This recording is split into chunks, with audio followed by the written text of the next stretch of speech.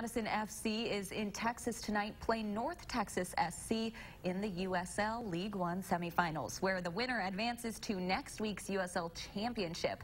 It was a successful first year for Madison's new soccer club, and Forward Union, Forward Madison supporter group, decided to give back today to the Breese Stevens Field community and clean up the Tenny Lapham neighborhood.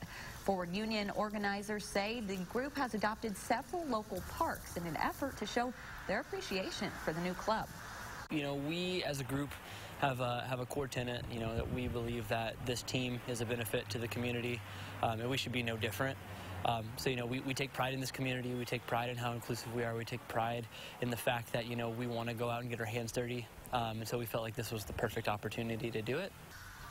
Forward Union says its members logged more than 100 hours of volunteer time this season. For ways to get involved with Forward Madison FC during the off-season, you can check out their Facebook page, Forward Union.